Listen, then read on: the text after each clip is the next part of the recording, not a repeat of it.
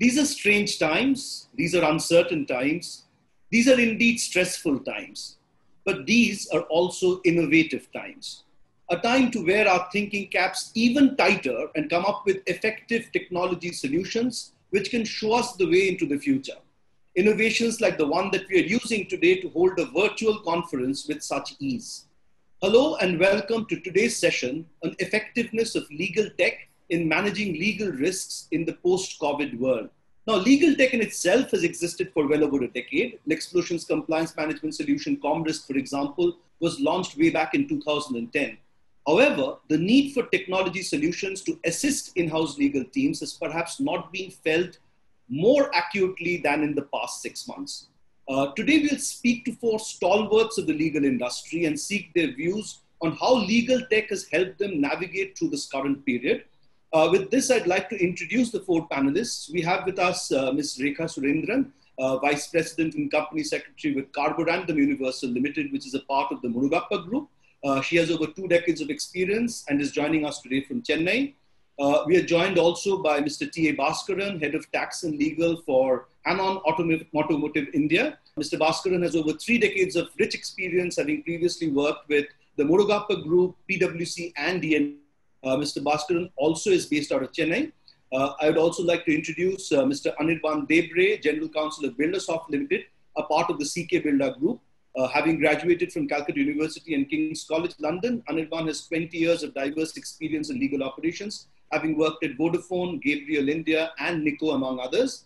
Anirban joins us from Mumbai. And then we have Mr. Nitin Sharma, who leads the legal team of Becton Dickinson for South Asia and India. Nitin has over a decade of experience, having spent the initial years in the law firms of J. Sagar and AZB, before taking on in-house counsel roles in Davita Cared and now in Becton Dickinson. And I'm Indranil Choudhury, the CEO of Lexplosion. I'm also a lawyer with about 2.5 decades of experience. Thank you all for joining us today for what I'm sure will be an enriching session for everyone who has logged in. Let me start by asking the speakers on their perception of legal tech and what value it has brought to their lives. Rekha, if I may start by asking you, which are the areas of an in-house counsel's work that technology can really bring about change in? And what has been your experience of adopting legal tech? Good afternoon to all. Indranil, just as we spoke when we got ourselves introduced in our journey together, QME has been one of the pioneers in introducing legal technology way ahead of its times. In fact, we've had legal technology adopted in our company close to a decade back. And to me, if you personally ask me, I would say it cannot replace the human value that is brought into the entire perspective, but it will definitely support us. Especially we've seen the use during these COVID times, where with limited resources, we are able to monitor and compliance and ensure that everything is working perfectly. So that's how I would view it. That's a very interesting perspective. And you've of course, rightly brought in the fact that the last 6 months have brought in a completely new aspect to technology and how all of us are, currently connected with each other. Even if a year back, if we had a conference, we would request everybody to fly down to one city. It was unbelievable that we could all still connect and talk and have a perfectly decent session sitting in 4 or 5 different cities, but it's being made possible through technology. So absolutely, I take your point. If I can move to you, Ms. Bhaskaran, again, you've been involved with the legal tech space. You've been exploring different technologies for a long time. What are the roadblocks? What are the internal challenges that you faced when you tried to introduce legal tech in Hanon systems? What are the kind of challenges you faced? Good afternoon to all. In fact, we were all that while using different process of ensuring compliances, because we have the pan-India presence, multiple statutes, and changing people, and thousands of compliances. So initially we had little challenges and difficult times as well. What we did, we have taken it with the top management and shared what exactly the downsides we have if we don't have a robust system in place. So today, non-compliances cost much. It involves a huge penalty on the board of directors, and it would lead to the extent of prosecution, etc. as well. So we had carried this message to the top level of the management, and being the MNC company, we have taken it to our headquarters as well. And we took this as a very, very serious and focused task to implement this. So we have spread this across first and made people to prepare themselves and to accept this and gear up themselves for the transformation from their present mode to the digitech legal compliance mode. Though there was a resistance in the initial stages, people realized once we made a very focused attempt on this, on mapping the tasks and fixing the user, reviewer, and escalation level kind of thing, in that process, people realized the importance of this digital way of driving their compliances in the changing environment, and it was accepted.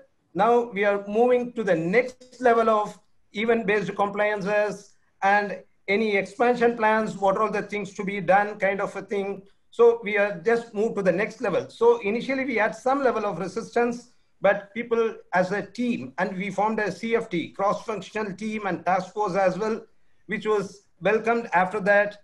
And we are in a robust implementation now. Thank you. Thank you very much. Let me move to Anirban, who interestingly, this is the second company where Anirban and we are interacting. So you've been involved in the decision-making process in choosing legal technology.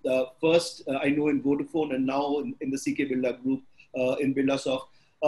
What goes into the decision-making process? What is an in-house counsel, a leader of a large organization's legal team? What are you thinking about? What are the pros and cons that you are balancing when you're coming to that decision on which particular product to choose, which particular aspects of legal, in-house legal work to bring in technological intervention in? What are those decision-making processes? What is going through your mind? I'm sure that will benefit many of the people who have logged into today's session.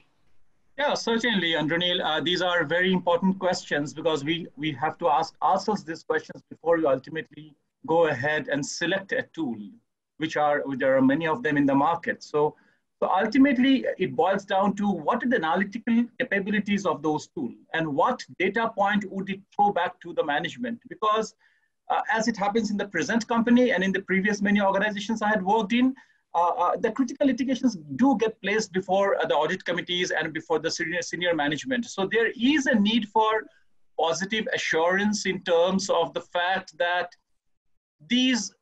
firstly, that we have visibility of those litigations. Secondly, we know where the litigations stand. And to a great extent, we also need to have some audit trail of what really transpired 2 years back about a litigation. As you know, in India, litigations does go on for a good number of years. And that brings in the need for, if I may say, finding a solution at the click of a mouse. And that's the journey. I think that's an irreversible journey all of us had gone into. And these are the points which really, if I may trouble us in a sense that how do I know whether geographically sparse distributed litigations, so where do I have a single point visibility? And that visibility requirement for that visibility brings in the need for such a tool. And coming back to the benefits from the tool and the features of that tool are one of the parameters, prime parameters, which we as in-house lawyers need to decide, because beyond the point, management cannot take a decision without the help of in-house lawyers. Which of these tools are best suited from the lawyer's perspective? So that is where we as in-house lawyers have a huge contribution to play, whether in the decision on whether the right tool is being chosen in terms of the bringing the value, bringing in terms of the right price point, and also bringing all the features which in terms of intelligence that organization is looking for. Thank you, Anirban. I think that's a very valuable input. And with that, I'd like to move to Nitin. Nitin, again, you and I have experienced legal technology across the table, first in Davita and now again in Becton Dickinson. what are the benefits? What are you looking for when you, and I know we have had long, detailed conversations about functionalities, features. What are the benefits that you're looking for and that you're drawing out of the technological solutions that are currently being implemented in BD, for example? Thanks, Indranil. I think we do use the contract management tool of yours, and that's been very, very helpful. Let me begin by saying that. One important aspect that I would want to cover is that historically, if you've seen whether it was the 1987 market crash or whether it was a dot-com bubble or even a subprime, these were crises of a different nature. And COVID is very different as well. And the big point of difference is that the technology was in a very different phase when these crises happened. At the time when COVID happened, technology was far more mature. And that's where your organization and many others were also in a very good position to really capture on that situation. And what this has done is, at least for me, is that the discussion around a good technology has moved away from the corner office to my office, where I now, when I say, listen, if I do not get technology, I may not be able to serve you. And if a legal counsel is not able to serve the organization, the risk matrix becomes much higher, both commercial, legal, financial, reputational, the list is long. To answer your question around what do I look at, for me, efficiency is the biggest tool, because there is only much 24 hours available in a day, and probably even if you stretch beyond, like a law firm, you still probably go for 16, 18 hours in a day, but you really have to make them count. So it's not about how many hours are you putting in work, it's all about how much efficiency are you bringing in within those number of hours. And a platform, whether it's a contract management, whether it's a risk assessment, whether it's a diligence platform, whether it's a repository, it has to work on that basis. And again, efficiencies always come at a cost. And the cost is not always a human headcount head that we're talking about. There are different ways in which you look at a technology, right? I can say, now I have a platform, so I don't need 3 people. Or I can say, listen, I have a technology, but I need these 3 people to do more because I have a technology supporting them. So it's just the way you want to look at and just the way you want to really trace that. And again, to summarize what I would say, 3 things: efficiency, cost factor, and my time to resolve business issues becomes much, much shorter. And my contribution then becomes like more of a business player rather than only a lawyer in the organization.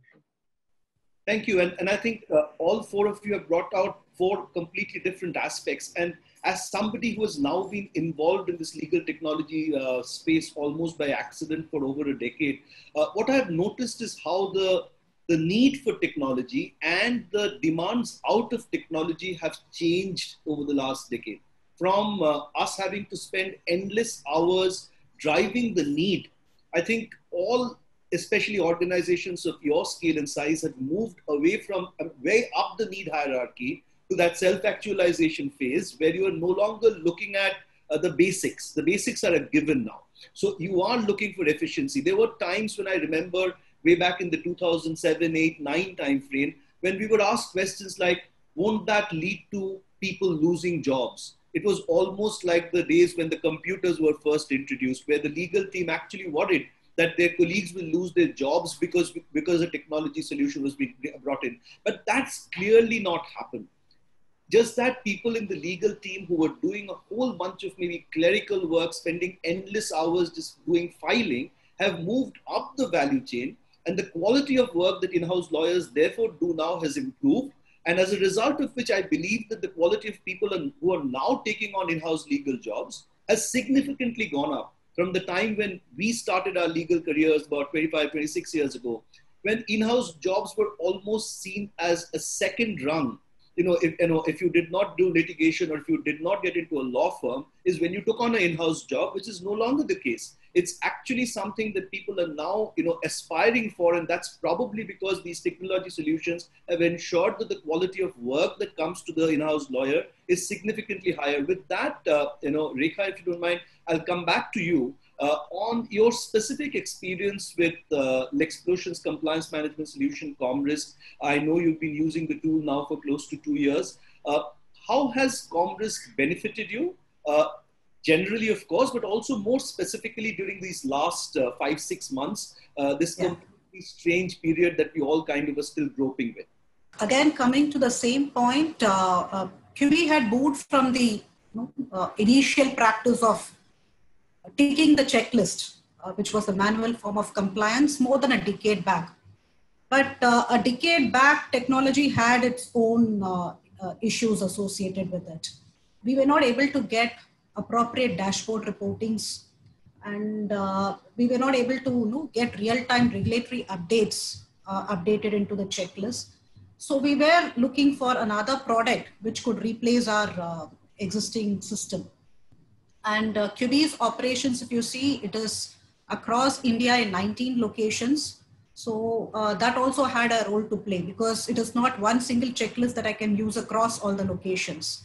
So it had a massive work of review and reporting which was involved in it. And Comrisk gave us all what was not there in the earlier system that we were using. We are now able to get very analytical dashboard reports. We are able to get it quickly. We are also able to get all the regulatory updates very quickly. And coming to the last 6 months, we are a very small team of only 4 of us in the legal department to manage this entire thing. So, and we are also very new to remote working. So being a manufacturing company, remote working, it was something that we never thought of. But Lexplosion helped us to get into this remote working situation very, very seamlessly, because the connect with the users was always there, irrespective of whether we were working out of office or from home. So that comfort we got from the product, because, and what we specifically did is we used this time also to reach across to the users who initially for the months of March and April, their operative responsibilities was a bit down owing to the lockdown situation. So we used this time to reach out to them to understand how they have understood Comrisk, how comfortable they are. And we are also thankful to the Comrisk team, because they also supported us on these things. So they also were part of all our feedback sessions that we had with the users. We have about close to 200 users in the system who are using Comrisk. So we used the sessions in the last 3-4 months to improve the effectiveness of the implementation of Comrisk at a whole. And I should say the specific COVID-related regulatory updates, which we got even by the mobile app, that was really very useful. Now, it's not only as useful for me as an administrator of the entire system, but also for the user, because irrespective of where he or she is, they can continue to confirm compliances on the respective issues from wherever they are situated. One. The second thing that I would say is it also helped during these times. Access to information is very, very important, because that is very important for making critical decisions during these times. So that access was facilitated by Comrisk. Thank you so much. And I will move to the other key Comrisk user. Ms. Bhaskaran, I have a question for you and the entire Hanon team. Through this entire period of the lockdown, when we have had very, very important clients who have struggled, Hanon managed to almost continuously keep to 100% usage. That's 100% tasks were completed, and that's actually true for QME as well. How did you motivate so many users, again, working from home, manufacturing sector? What went into the whole process? Because for people who don't understand how compliance management happens, there are actually people and users across departments, across different types of backgrounds, at the factory level, at the secretarial level, all sorts of people. How do you manage it? I mean, I'm curious, as somebody who's trying to drive that across 100 plus organizations. I'm really curious, how do you manage to do that? See how effectively we use Comrisk team and Comrisk tool as well in the very difficult times. The people got displaced. in various locations. That was a lockdown. Both import, export, everything was stranded. It was completely stopped. Several consignments on roads without reaching the destination, without reaching our plant, etc.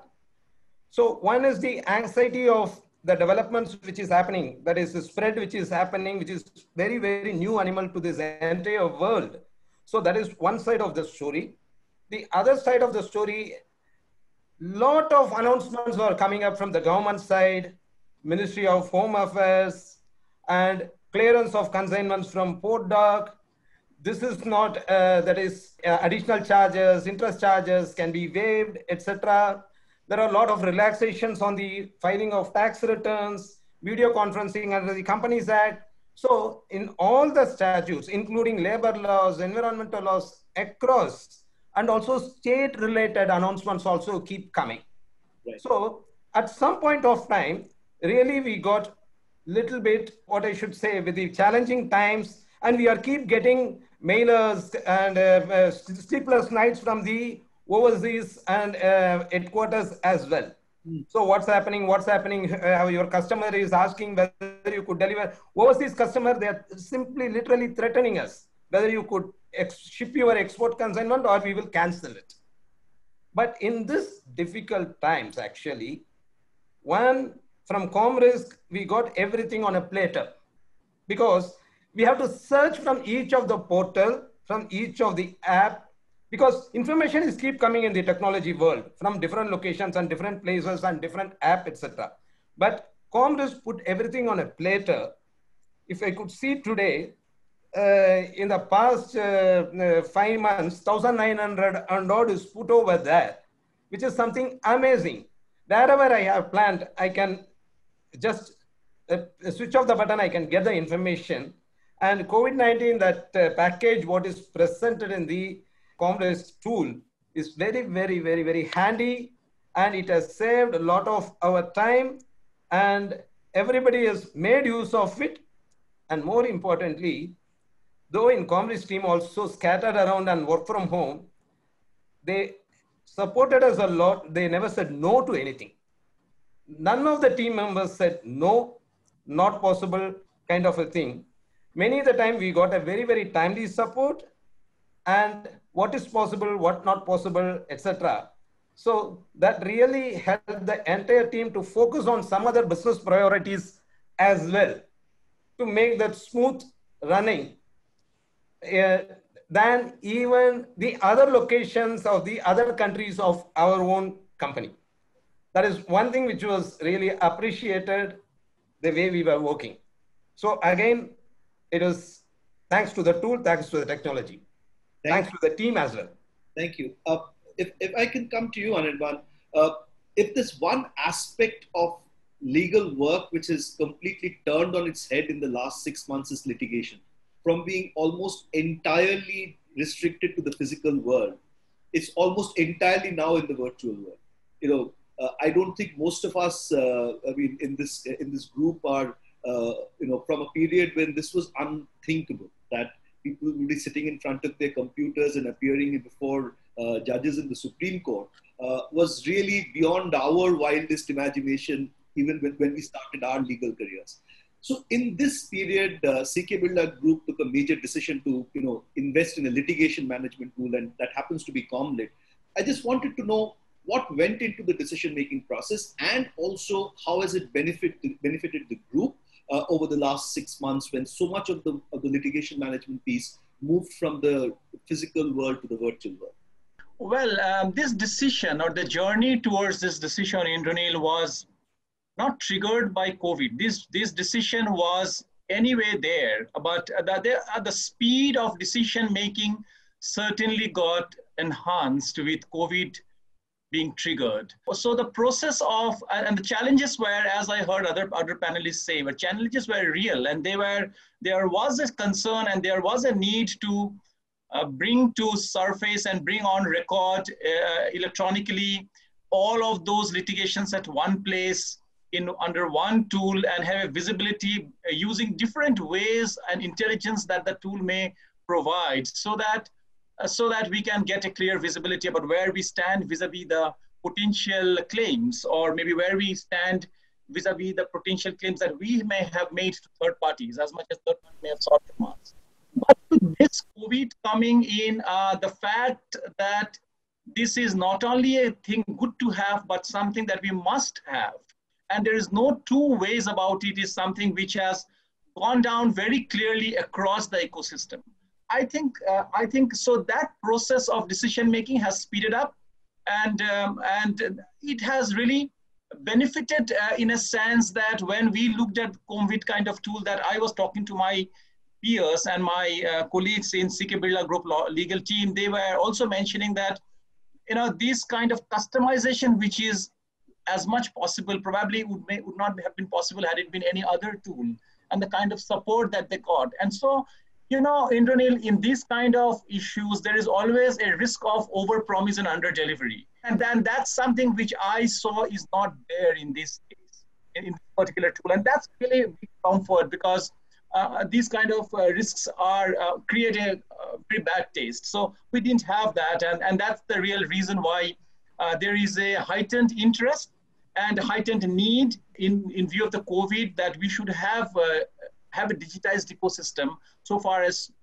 litigations are concerned. In fact, not litigations, contracting, and certainly compliances. Compliances has already covered a lot of the journey, in a sense that if you look at litigations, contracting, and transactions as three separate pillars, I would say litigations, compliances, and transactions. I think compliances piece has anyway been heavily digitized in the past, but certainly litigations are far more complex. So that's where we are. Thank you, Anirban. Nitin, I remember a year ago, or a little more than a year ago, you reposed tremendous faith by becoming one of the first clients of our contract management solution. So while by that time we probably had a fairly decent track record in some of the other solutions, in contracts it was a new area, and you reposed faith in us. You stood by us and you helped us deploy contract in Becton Dickinson, and we're of course very, very thankful to you for that. But I just wanted to ask you a what if question. What if you had not chosen a contract management tool then? Around 6 to 8 months from then, COVID came. What do you think would have been different had you not chosen to go and deploy a contract tool? It happened to be ours, but you know, even if it wasn't, what if you had not chosen, and what if you had continued with your existing journey? How would have COVID impacted your lives in that case? So, Indranil, it's a very simple answer. Life would have been a tad difficult than what it is right now. It's not the simplest times to live. Challenges are unique every day. No 2 days are similar. Had the platform not been there, probably I wouldn't have had a repository where I could go click and retrieve my documents. That's number one. One big change that would have happened if I wasn't using a platform at this point of time was that I would have actually gone and demanded technology. I wouldn't have had my CTO to say, hey, listen, we are looking at an international solution. Give us another 6 months. I would have said that no.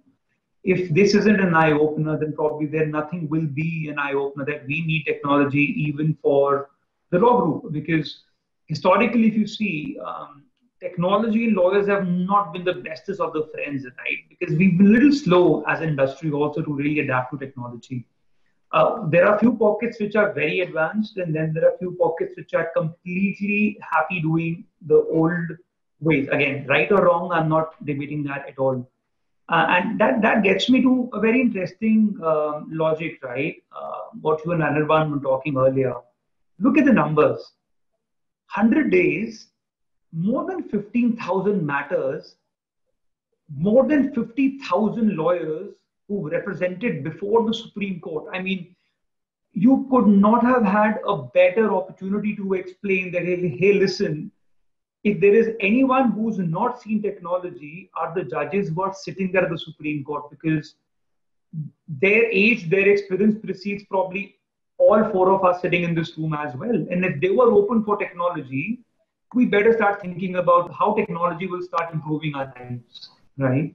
And I again go back to the same question. And again, some of this was borrowed because I love technology, and I've myself been thinking that where do I go from here next, right? As a counsel, the pool of unmet needs is so huge. Where do I really see the next opportunity for a law group to be super successful?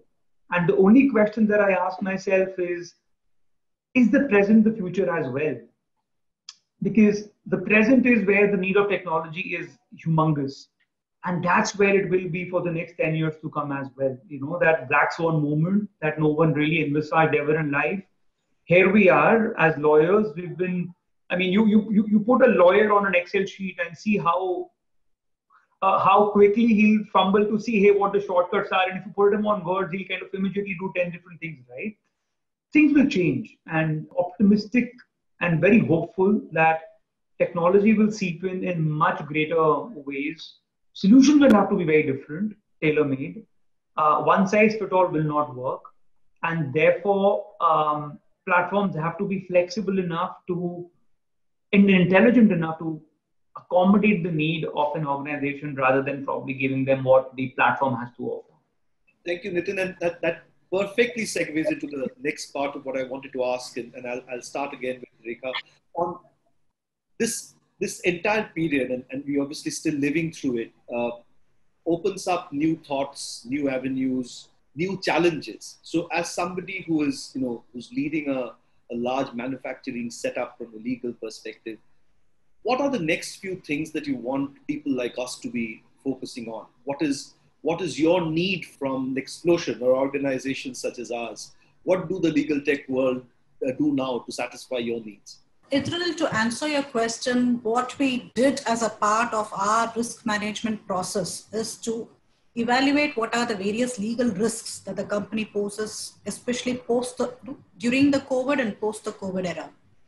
And one of the topmost risk that is coming out is, because the remote working situation is still continuing, is how effectively are we going to monitor the compliances across the company? One. The second is how effectively are we going to manage the contract management as well as litigation management.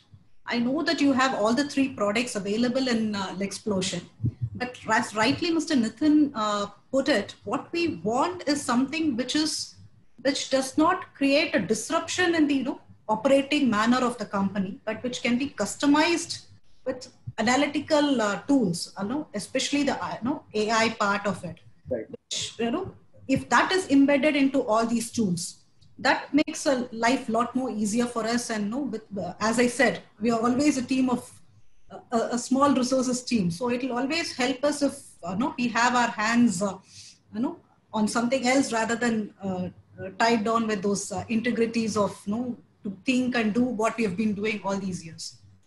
That we take that as feedback, and absolutely you're spot on. We've already started doing some work, and I'll talk about it a little bit, but before that I want to hear the others as well. So Mr. Bhaskaran, what is your view on where should legal technology go from here?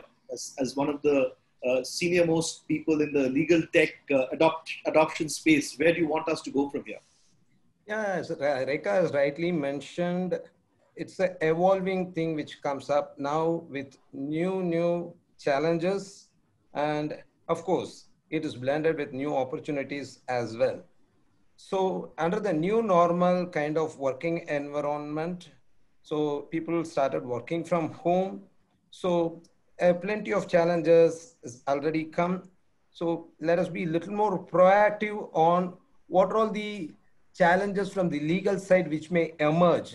In the sense, there are some faceless assessments are coming up, faceless hearings are coming up across all statutes, and everywhere it is a video conferencing kind of a thing which is coming up everywhere. Mm-hmm. So how to demonstrate the factual position in the digital mode under the faceless kind of a proceedings? That is one thing which comes to my mind.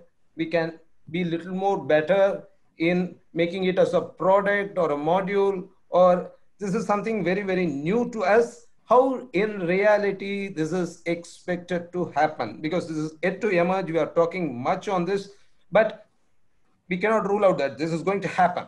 Customs started talking about the faceless assessment. how exactly, because today already in the interface, we are facing plenty of issues on the classifications, dutiability, exemptions, and so on and so forth. But under the faceless scenario, if the query is raised, how technically this needs to be demonstrated without any interface or under a faceless proceeding scenario? That is one thing which comes to my mind. In addition to that, if we make little more sector specific, Right. everything may not be applicable or relevant to every industry. For example, service industry, ITES kind of an industry, or some process industry. So if we can make it little more sector specifics on certain areas where we can put some position papers in the form of a database with more experts kind of a thing, that will bring out a lot of energy sharing, knowledge sharing kind of a thing. And probably new thoughts will come up, new ideas will come up, and this will certainly we can make some lot of differences. That's what comes to my mind. That's a fantastic idea. A knowledge sharing platform between industry specific people would be a great idea. We will definitely explore that. Anirban, you've been exploring legal tech for quite some time. What's your thought? Where do you want us to go from here? Yes, there's a journey that there's no going back, and it's only going forward. And there are many areas in which it can improve. And now where I see is the intelligence of most of these machines leave a lot to be desired. So when I say intelligence, there is one part is that these tools are basically repositories of the data and information which have been collected in the ecosystem of the organization. But what intelligence does these tools have to throw back to me that this is where the red flag looks like, and this is where the previous instances you have handled in this manner. So that's very true, mostly on the contracting side, because many times the contracts are written on customers' papers, and all these are, no two contracts are the same. But we know that we have a risk appetite that we don't go beyond this, the limitation of liability, for example, or we don't sign a contract with a governing law of a jurisdiction in which we are not comfortable. So do these tools help me evaluate that and raise a flag? And these are not always very difficult. Some of these are difficult because some of these are very legalese language, and tools may not be in a position to easily pick up, as we say, using an OCR or something. But when we get more technology-specific discussions, we have realized that, and I'll put it short in summary, is that the AIs and the MLs probably will have to be more mature for us to use these as an output to make decisions, which I think is a long way to go, and so that will be really helpful. Thank you, Anirban, and that's valuable feedback. We're all of us in the technology space are very keen on introducing AI, ML, NLP in as many different ways as possible. Early days, as you rightly pointed out, but we are starting to make some progress. Our technology team and us, we are looking at use cases, trying to see where all it fits in, and let's see how things shape up over the next few months and years. Actually, Nitin, before we end, you're probably the youngest and the most savvy amongst us in technology. So your views on what next from us and what you want from us would be, I'm sure, a lot of interest to all of us. This is the reason I usually don't shave my beard, and I took that risk today, and I fell exactly for that, Indranil. But yes, what is it I expect, at least as a legal counsel? The expectation is that the platform has to make my life simpler. How does it make my life simpler? Does a repository creation makes my life simpler? Absolutely yes. Does an analysis makes my life simpler? Absolutely yes. But there are different aspects that probably a general counsel's daily lives includes now. For example, I'm looking at a conflict of an interest at the same time, right? I'm looking at an investigation. I'm looking at some distribution or a channel related issue. How does the technology help me do that? And because from a platform owner standpoint, you have the gold, you have the diamonds in terms of data with you, right? How do I really exploit that to be able to benefit from that whole data set of the gold that you guys have with you? That's one. And I think very, very important is that if you really ask me what gives me sleepless nights today is we are talking so much about digital. Look at last 45 minutes we spent talking about digital, and I'm sure across India, multiple conversations are happening on this side. But look at the fact that I still have 43 of information technology after the data privacy law is still not passed, right? So where does the data gets protected is my biggest concern.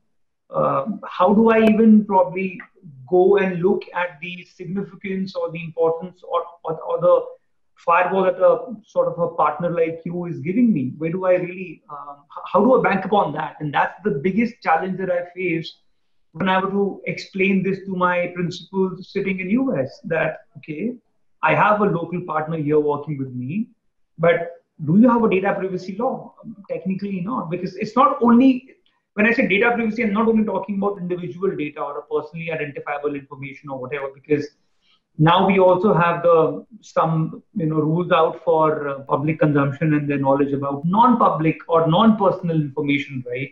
Where does that all culminate into and pertain or actually reflects the protection that I need for my data? That's one big piece which I think needs a big resolution. And as an organization involved in working in the data side, you should really look at not resolving, but advocating some strong thoughts there as well, because that is also the need of the hour that you guys should do.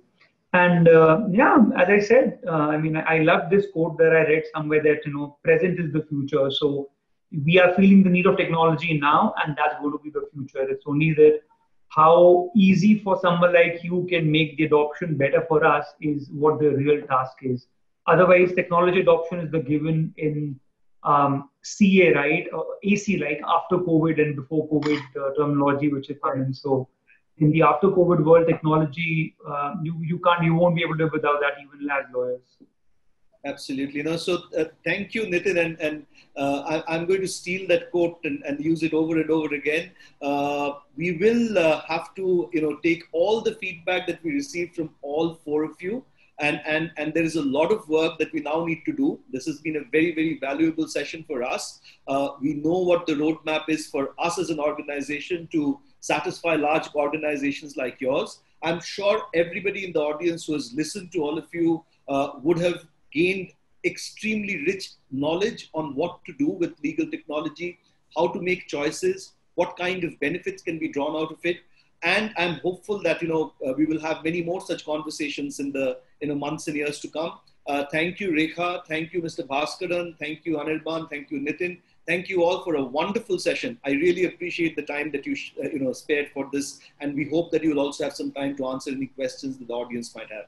Thank you very much.